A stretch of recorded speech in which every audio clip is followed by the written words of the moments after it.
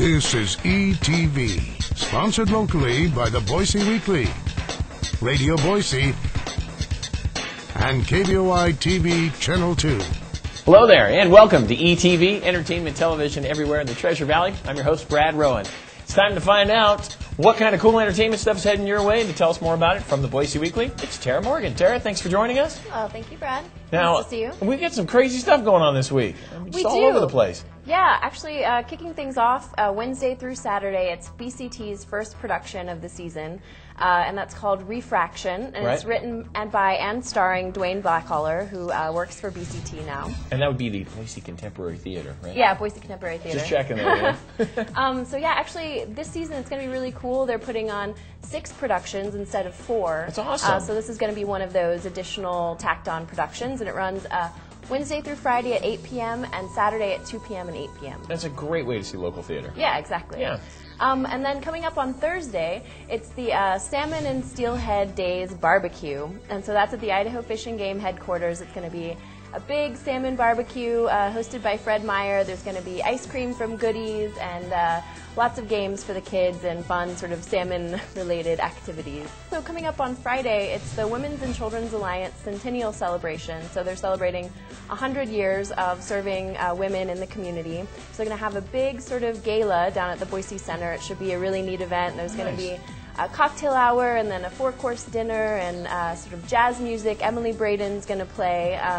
And then there's going to be live and silent auctions. So it should be a really cool event, and that's at 6 p.m. at the Boise Center. Very nice. Yeah, so then also Friday and Saturday, it's another great local theater production. That's going to be by Daisy's Madhouse, and so that's called The Laramie Project 10 Years Later. It's a more serious production. It's about the death of Matthew Shepard, who was beaten for being gay, and so it sort of chronicles this small town and how they dealt with it, and should be a really interesting production. Sounds great. Yeah. So then Friday through Sunday, it's a favorite annual event. It's the Boise Art Museum's annual Art in the Park. Love it. Yeah, this is the 57th year they've done it. So it's tons of, art and artisan vendors just totally fill up the park. And then there's lots of live local music at the Gene Harris Band Shell. Food. And yeah, 44 different food vendors. So it should be a really great event, and they started this thing last year where you can turn in your Art in the Park receipt, and it enters you in to be considered for various prizes. So it's that's awesome. Cool little thing they've got going on. It's a great event. Yeah.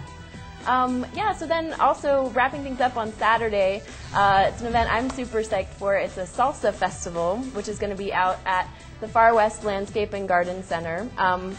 So basically it's a free event from 10 a.m. to 4 p.m. and it kicks off with a salsa making class at 10 a.m. and then there's a salsa contest where you can enter in your favorite salsa recipe, and then there's a tomato contest where you can bring your crazy looking heirloom tomatoes down, and then there's lots of events for kids and sort of salsa events throughout the day. That sounds great. Yeah. Sounds pretty, saucy. Yeah. Yeah, okay. All right. Well, thank you so much. It's a great week of just some really cool events. Yeah, totally. Got to be happy with that. Thank you so much, Tara.